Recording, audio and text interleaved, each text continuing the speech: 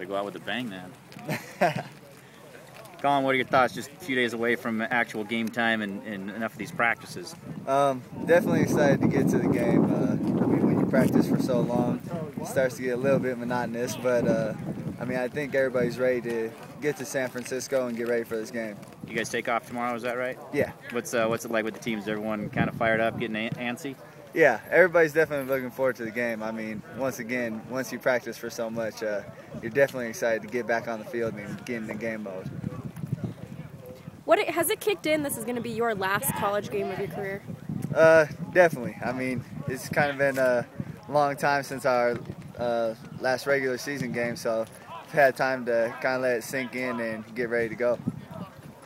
Colin, you've been to several bowl games in a row now. First time in San Francisco. Can you just kind of talk about a new place, new atmosphere?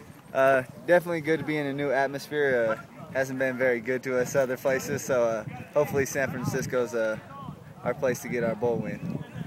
Cap, we were talking about that with Coach. What would it mean to go out this class, given what this season has been like and what you guys have done here with a bowl win?